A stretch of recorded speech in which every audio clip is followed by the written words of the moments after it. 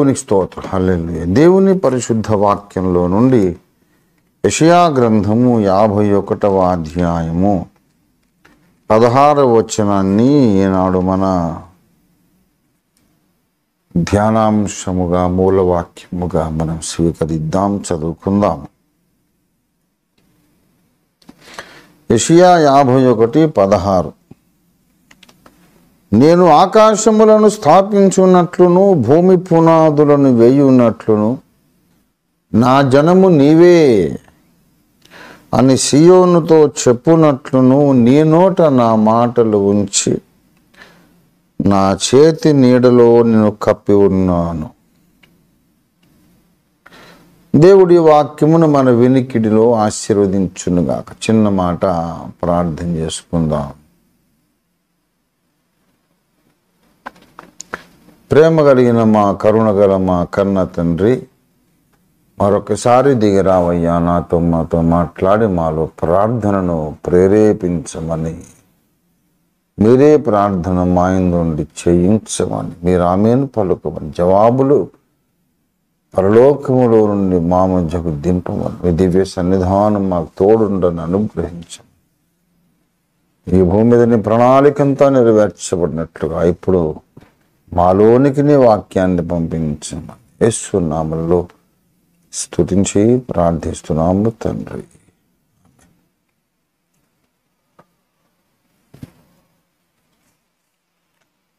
ప్రభునందు నాకు అత్యంత ప్రియులారా,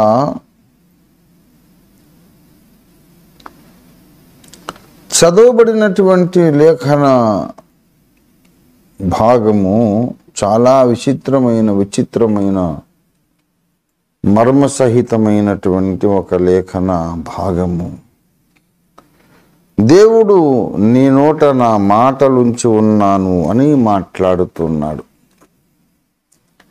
దేవుడు తన మాటలు ఒక భక్తుని నోట ఉంచడం అనేది ఈ ఒక సందర్భంలోనే చెప్పబడలేదు.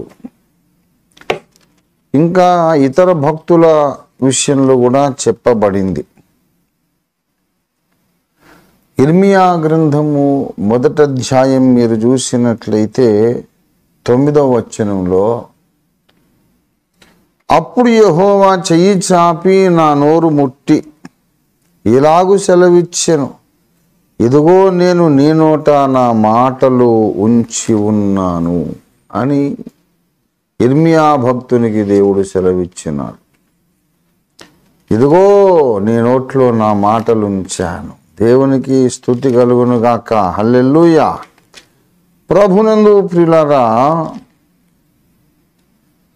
అలాగే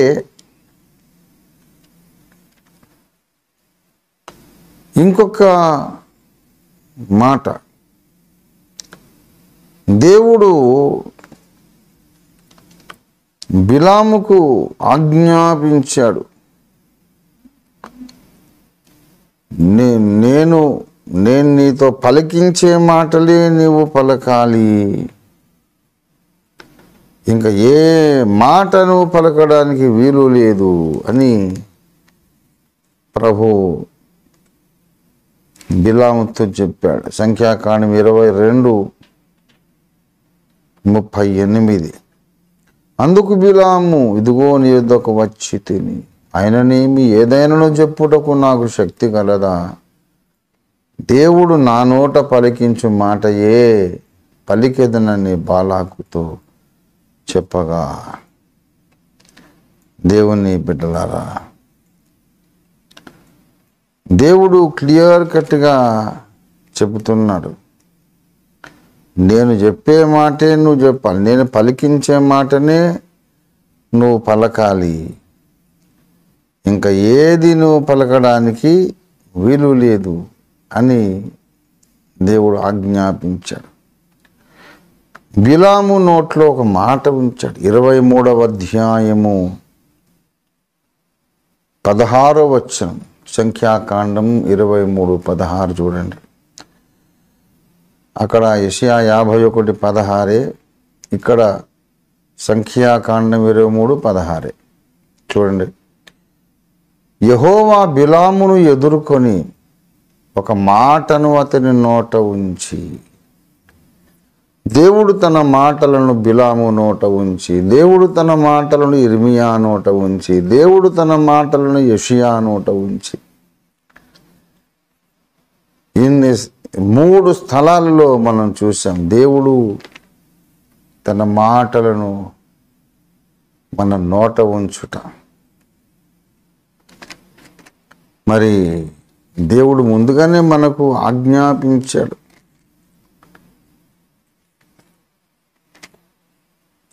మన నోరు బాగా తెరిస్తే 81వ కీర్తనలో 10వ వచనం, ఐగుప్తీయుల దేశములో నుండి నిన్ను రప్పించిన నీ దేవుడనగు యెహోవాను నేనే. నీ నోరు బాగుగా తెరువుము, నేను దానిని నింపెదను. దేంతో నింపుతాడు? తన మాటలతో నింపుతాడు, దేవుని వాక్యముతో నింపుతాడు. ఇంకేం చేస్తాడు మన నోట్లో? అమ్మ అయితే, కన్న తల్లి అయితే చంటి బిడ్డ నోట్లో గోరుముద్దులు పెడుతుంది. అన్నం ముట్టించి అన్నప్రాసన జరిగాక పాలు మాన్పించే దశ వచ్చాక గోరుముద్దులు పెడుతుంది. బిడ్డ నోరు తెరవాలి. కన్న తల్లి ఆ బిడ్డ నోట కమ్మగా గోరుముద్దలు పెట్టి తినిపిస్తుంది. అలాగే మరి మనకు ఆహారం దేవుని వాక్యమే కదా. దేవుని వాక్యాన్ని మన నోట ఉంచుతాడు ఆయన. అది మనం మొదట తినాలి,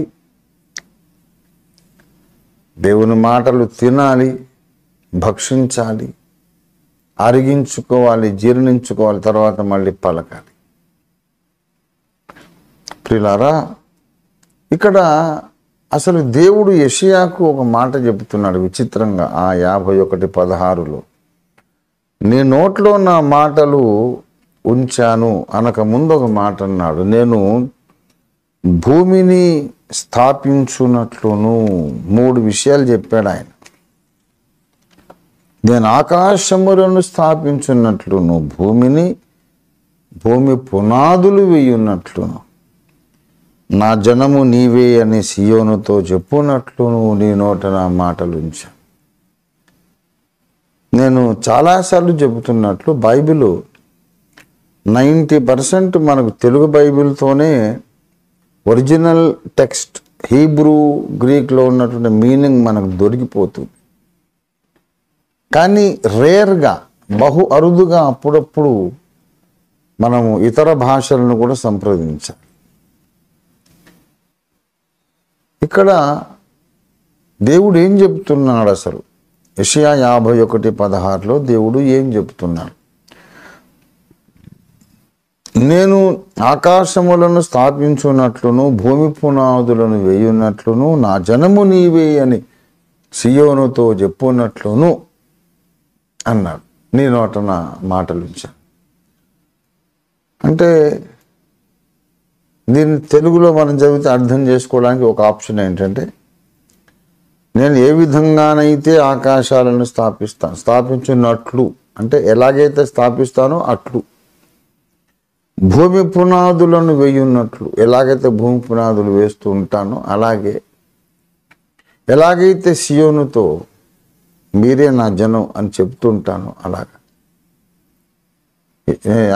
ఆ పనులు చేయొచ్చు ఉన్నట్లుగా అలాగా నేను నీ నోట్లో మాటలు పెట్టి అని అర్థం తీసుకునే అవకాశం ఉంది.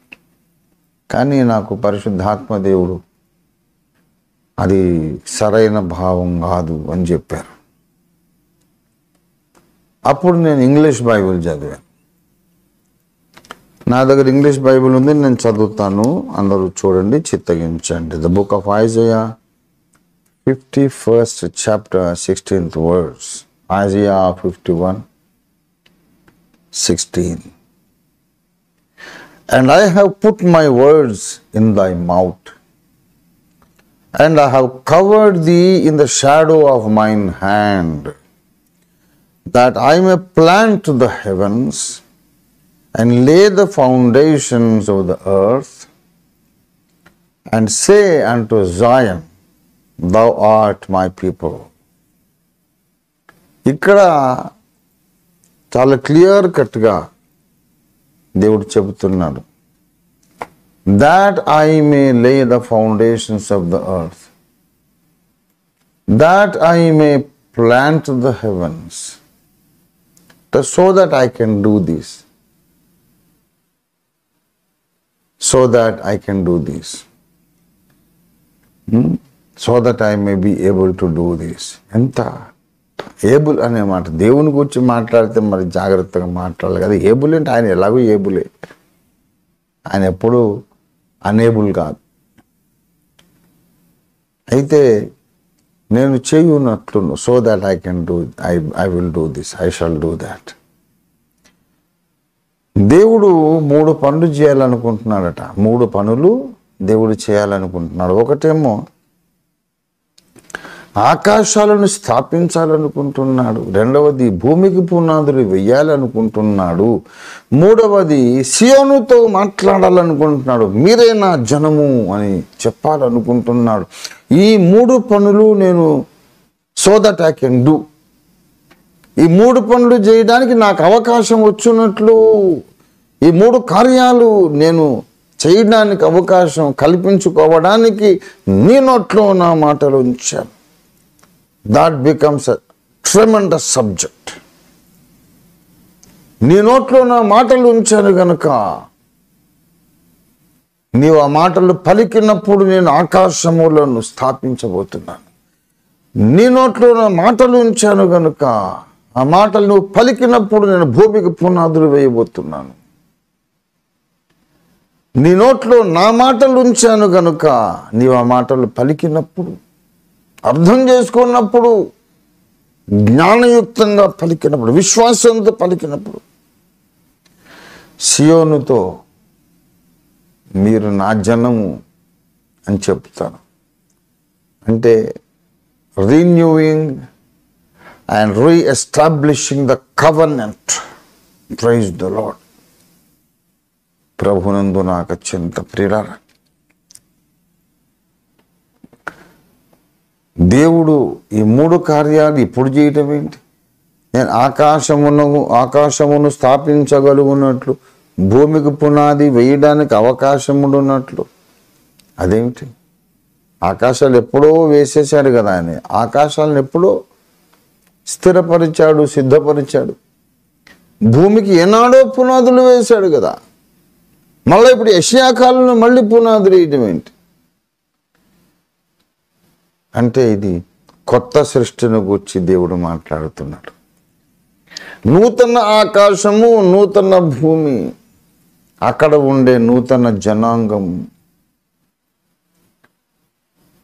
సియోను కొండ మీద ఉన్నటువంటి జనాంగం, స్త్రీ సాంగత్యము చేత, అనగా మహాబబులోను వేశ్య సాంగత్యం చేత అపవిత్రులు కానటువంటి స్త్రీ పురుషులైన విశ్వాస యోధులందరూ వాళ్లతో మీరే నా జనం అని చెప్తాడట. ఆ 3 కార్యాలు ఫ్యూచర్లో ఎప్పుడో జరగడానికి ఇప్పుడు నీ నోట్లో నా మాటలు ఉంచాను అన్నాడు. చాలా ట్రెమెండస్ సబ్జెక్ట్ ఇది.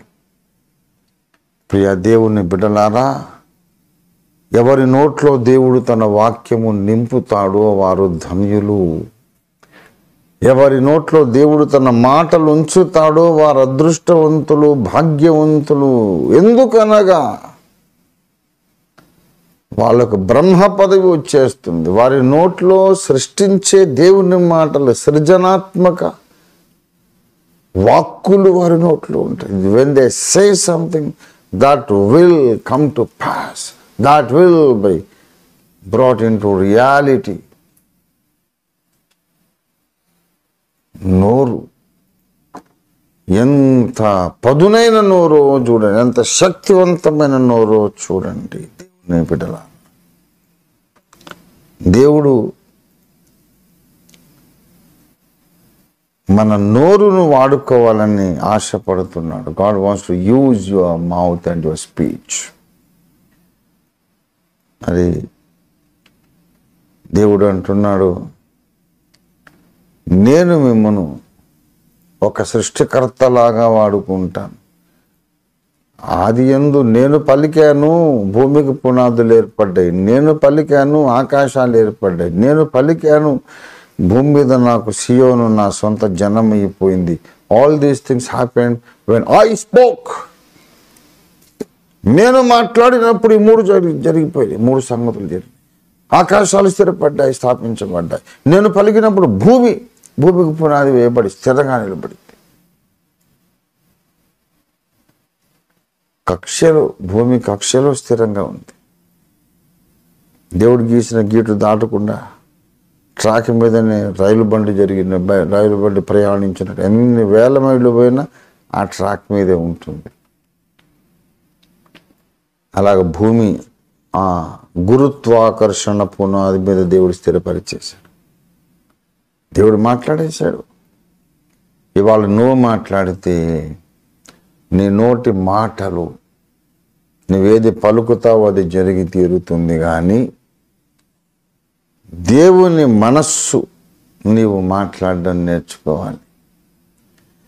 బైబిల్లో దేవుని మనస్సు ఏంటో మనకు కనపడుతుంది. బైబిల్లో దేవుని యొక్క కోరిక ఏంటో మనకు కనపడుతుంది. బైబిల్లో దేవుని ప్రణాళిక ఏంటో మనకు కనపడుతుంది. ఆ ప్రకారంగా మనం మాట్లాడితే మనల్ని చిన్న దేవుళ్ళని పిలుస్తాడు. ఎందుకు తెలుసా?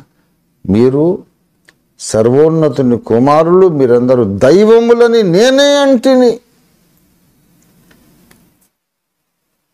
అదేమో దేవుడు పాత నిబంధనలో కీర్తనల గ్రంథంలో అసలు ఎవరితో అంటున్నాడో దాన్ని మరుగున పెట్టి అనేశాడు. మీరందరూ నా కుమారులు, సర్వోన్నతుని కుమారులు గనుక మీరు దైవములు అని 82వ కీర్తన 6వ వచనంలో మీరందరూ కూడా సర్వోన్నతుని కుమారులు గనుక మీరు దైవములని నేనే సెలవిచ్చితిని, నేనంటిని కదా అన్నాడు. ఆ మాటను ఎత్తుకొని యేసు ప్రభువు వారు యోహాను సువార్తలో 10వ అధ్యాయంలో వ్యాఖ్యానం చేస్తున్నాడు. 34-35 వచనాల్లో మీరు దైవములని నేనంటినని మీ ధర్మశాస్త్రములో వ్రాయబడి ఉండలేదా? లేఖనము నిరర్ధకము కానేరదు కదా. మీరు దైవములు అని దేవుడు కొంతమందితో పలికాడని బైబిల్ చెప్పినప్పుడు అది వేస్ట్ కాదు కదా. ఆ హోదాలు ఎవరో ఒకరు ఉంటారు కదా, ఉండాలి కదా. ఎవరు దైవములు అంటే సృష్టికర్తలు కాదు. వీళ్ళు ఎవరంటే 35లో చెప్పాడు, లేఖనము నిరర్ధకము కానేరదు కదా. దేవుని వాక్యము ఎవరికి వచ్చెనో వారే దైవములు. దేవునికి స్తోత్రం కలుగును గాక. ఇది యేసయ్య వ్యాఖ్యానం, రంజితోఫిర్ వ్యాఖ్యానం కాదు, యేసయ్య వ్యాఖ్యానం. మీ దగ్గరికి దేవుని వాక్యం వచ్చిందా? దేవుని వాక్యం వచ్చిందా నీ దగ్గరికి? మీ ఊర్లో కానీ, మీ పల్లెలో కానీ, మీ గ్రామంలో కానీ, మీ దేశంలో ఎవరికి అర్థం కాని సంగతులు నీకు అర్థమైనయా?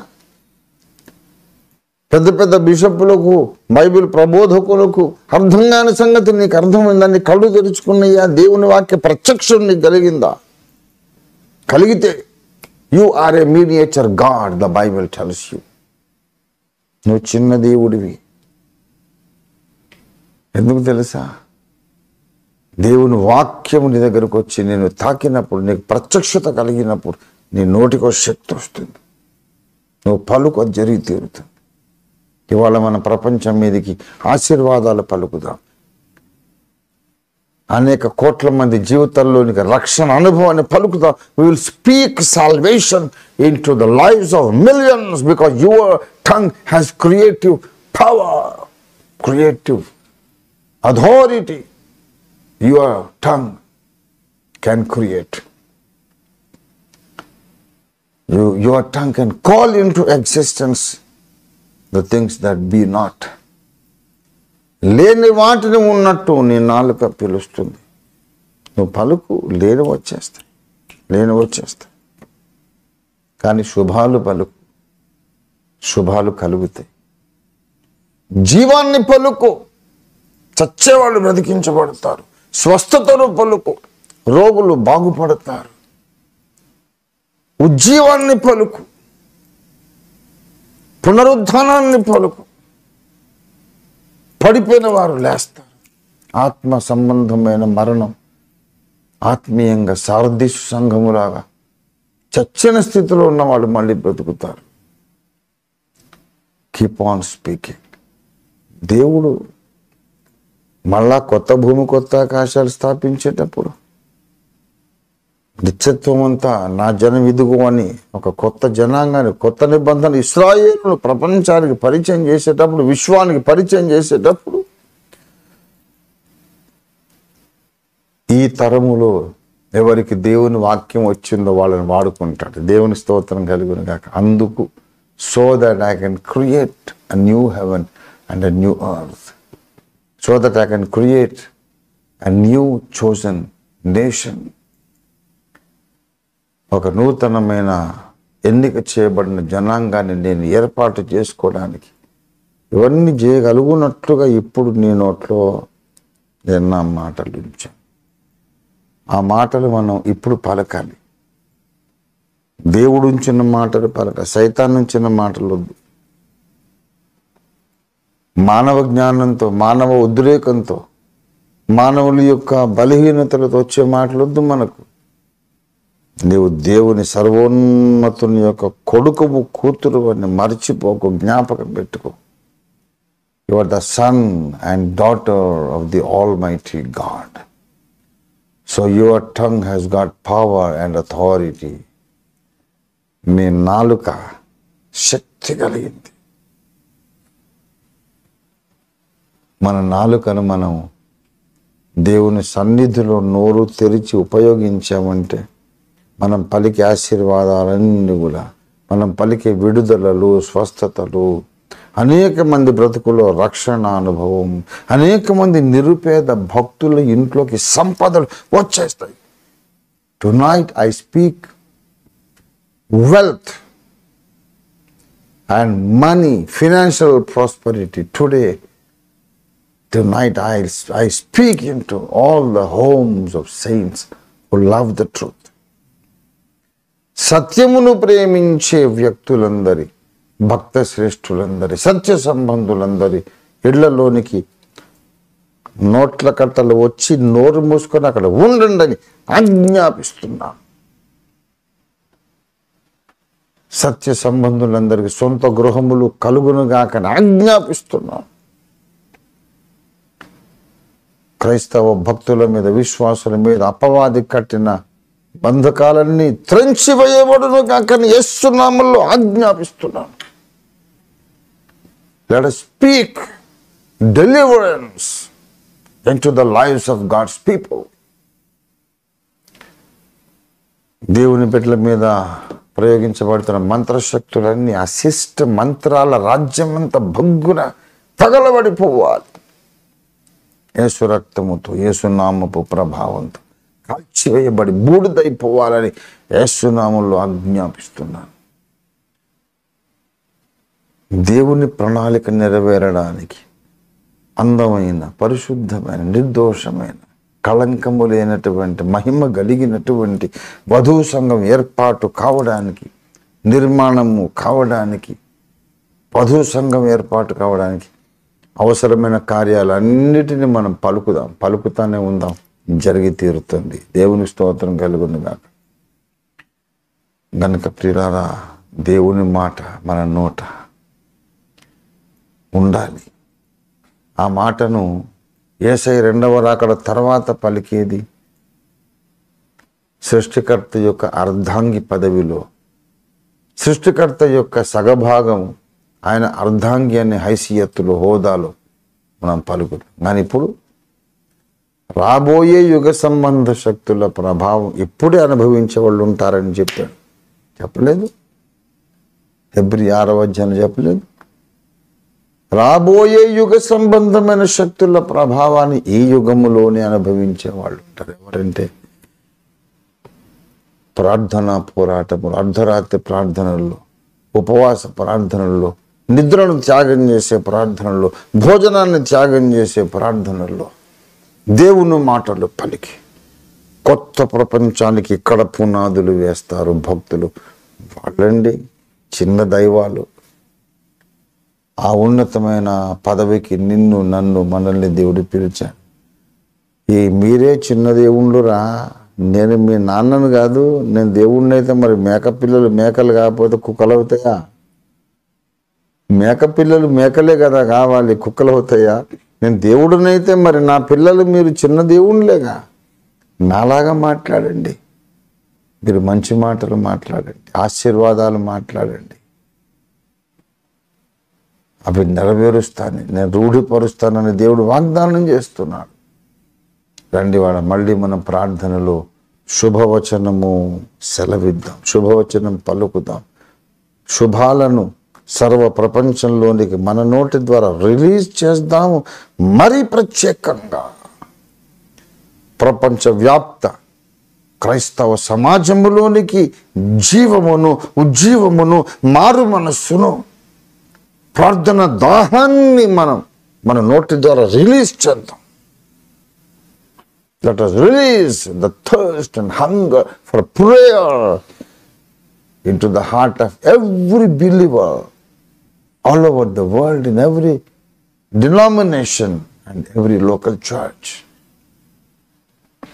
Speak repentance. Speak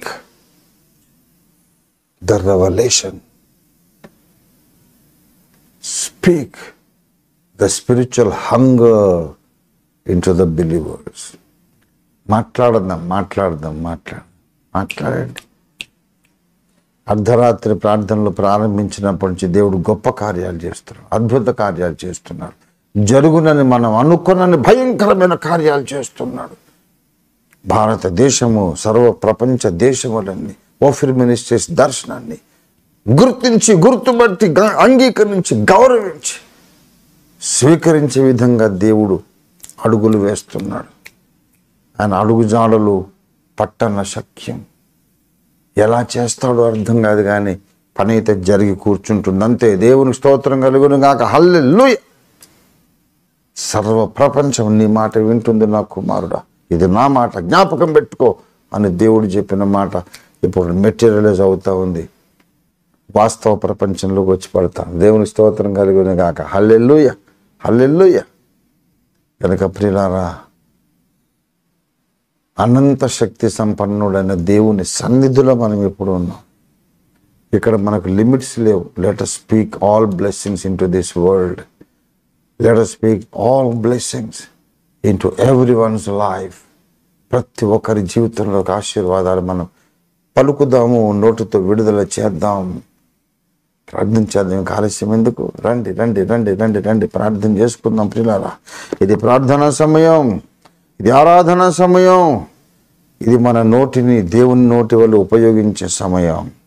ఇది మన నోరు దేవుని నోరుగా మారిపోయే సమయం. హల్లెలూయా. రీఖారాధన బాహురాలియా బాహుంబరీ శకందలరీ కాందరవరి హూరదర బాహుందర వారహురీర వారశిఖరి ఆరబల శిఖరి అలందరరి కలందర బల శికందర వికారవరసి ఊసర బలహుందరీ శరీహ బారమాహుంబరీ శకరందల రవరసి.